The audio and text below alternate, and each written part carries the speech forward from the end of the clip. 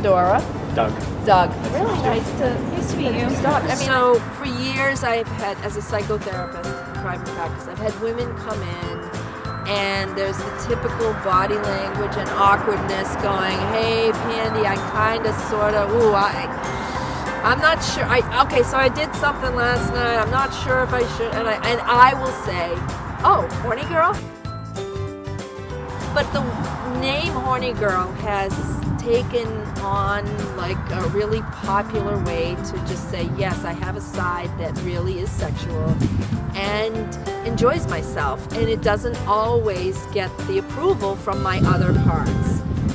An app on the iPhone is confidential, it's accessible when you need it.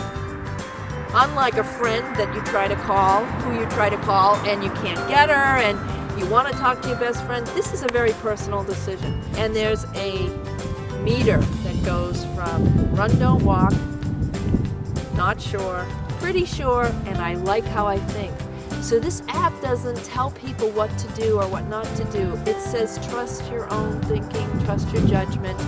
You know yourself better than anybody.